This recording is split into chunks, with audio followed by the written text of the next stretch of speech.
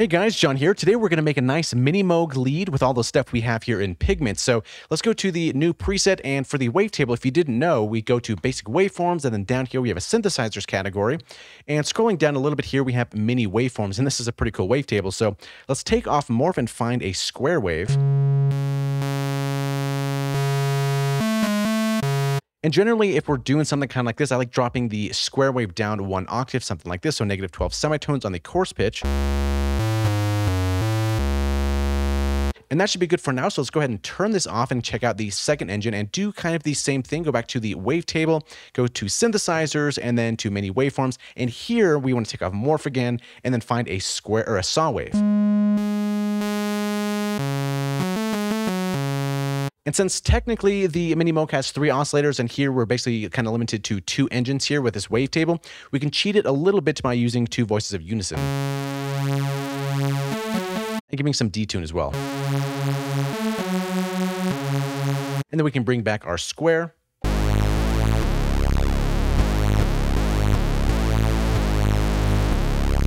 we're kind of getting that nasty sound there. Let's give a little release as well.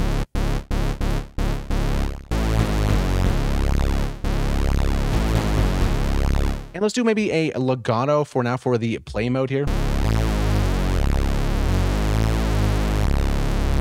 And then for the filter, what we can do here is we do have a mini filter, which is kind of cool. So we can use envelope 2 to modulate this just by a little bit. So I'm going to bring this down pretty low for now and just attach our macro here, give it a good healthy amount, and label this cut while we are here. So cut off. Okay, so here is kind of, I guess, up to taste how you want this to be modulated. So I'm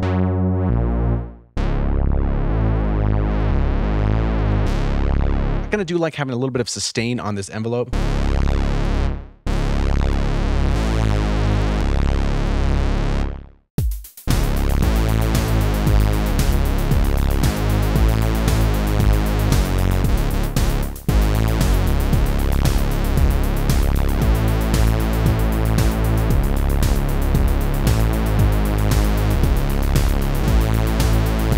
And since we're here, we can always map the resonance, and keep in mind that with this type of filter, the more resonance that you add, you're going to lose a little bit of low end, so kind of just keep that in the back of your mind here. So double click, relabel this as res, and I guess you can give this mesh amount here as you want, and it's just going to be controlled here.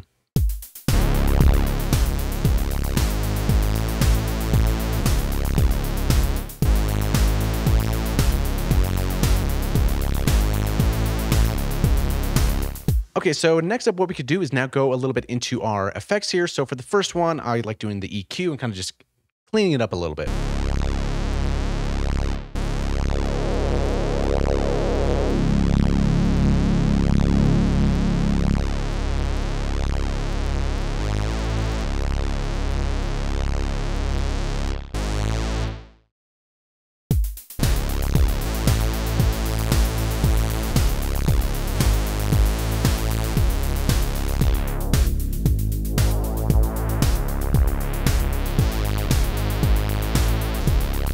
And if you want the envelopes to re-trigger, you can always bring this from legato to mono.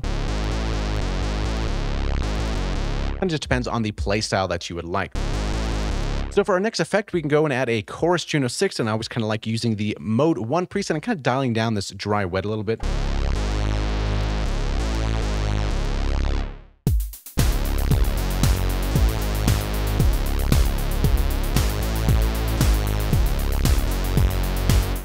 And for sound like this, I do like going to the multiband to kind of just dial in and kind of carve out our sound that we like.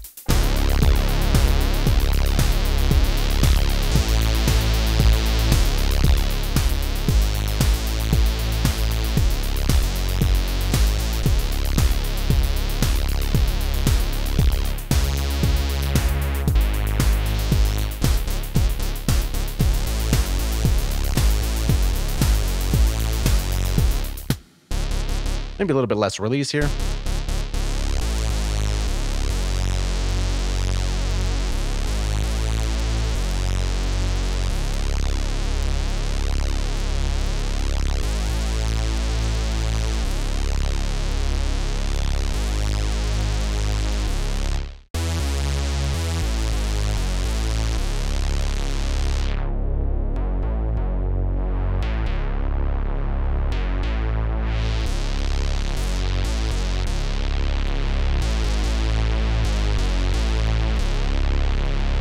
Okay, so we can add a little bit of a delay here, just not too much. So go here to the delay. We could use the tape echo. That's probably a little bit more realistic, but in this case, I kind of want to reach for this guy, go to ping pong, kind of give us some good stereo width, and maybe 1/8 might be nice, high pass, and a little bit of the low pass.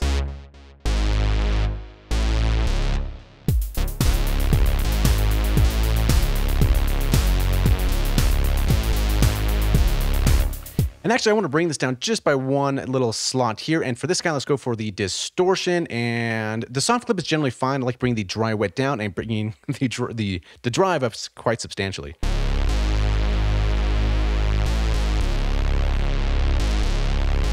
Gives just a little bit of hair on it.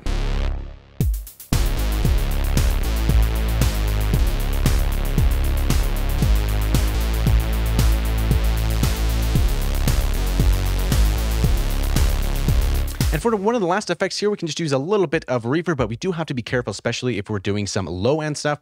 So go to our reverb, kind of bring down the dry wet, and the high pass is generally in a good spot. Maybe we can just increase this just a little bit and dial down the low pass, maybe a little bit more dampening, and then the pre-delay to maybe around 10 milliseconds or so.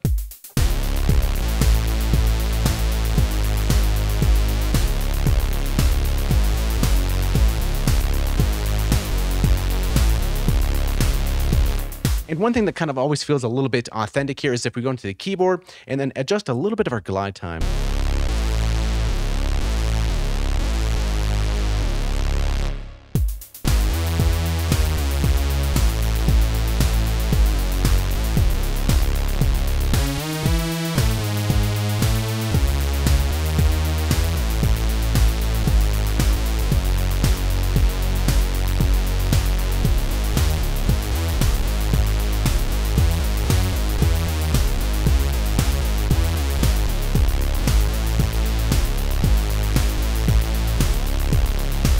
And sometimes if you do this with a conjunction with an arpeggiator, it's actually pretty cool. So we go to the arpeggiator here, bring these maybe down to 2, and then the octave, do this +1. So we have something like this.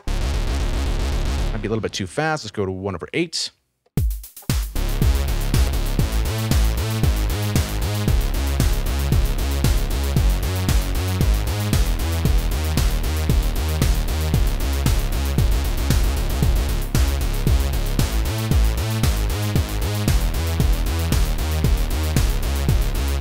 Yeah, that's kind of cool. You can decide if you want to have that or not. So I'll just leave this off just in case you do. So now we have 2 more macros. So we can just do the effects here because we have everything kind of dialed in. So macro 4, let's go to the chorus Juno 6, and that's what? 17%, add to 0.17. We're going to leave the multiband here. That's kind of fine. I kind of like it like that. And then for the other ones, the distortion and then the delay and reverb. So distortion is 15%, so 0.15. And then we have delay, which is going to be 20%, 0.20, and then our reverb, which is 25, so 0.25, which it's always default, and I always move it by accident. Anyway, bring this up and label this as FX here. So now we have one macro here left that we can choose from. What we can also do to make this a little bit interesting is maybe put this on the detune for the second wavetable.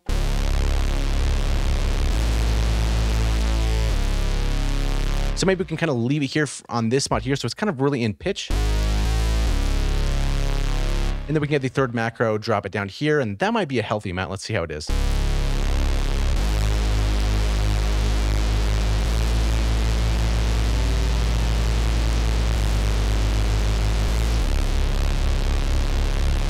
Maybe around there might be kind of cool. So we have a good healthy range, so label this as detune, something like that, and see how this sounds.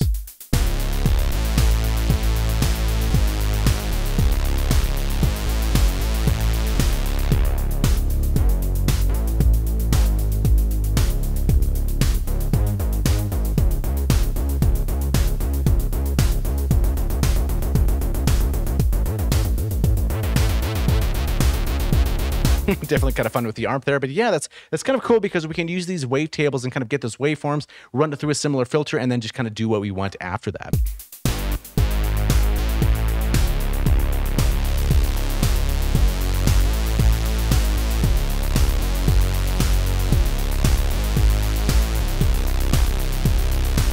And we can always check the tuning here. Maybe we want to drop this also down 1 octave, see how that would sound.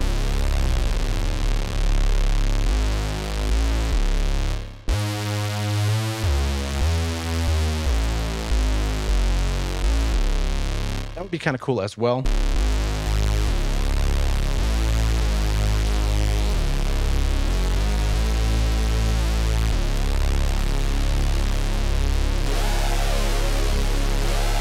That would be kind of interesting too.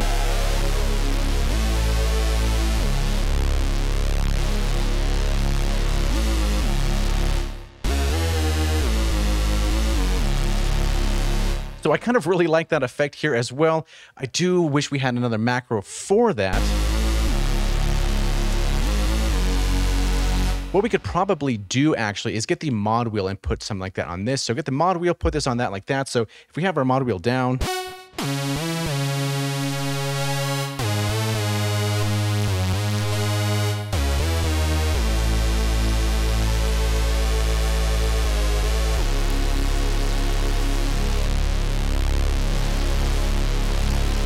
yeah, so we're going to map that one to the mod wheel. I guess that would be kind of an appropriate spot here. So with the mod wheel down, we kind of do have a similar kind of inspiration of a mini Moog. Then we bring this up and we do some phase mod here, which is kind of interesting.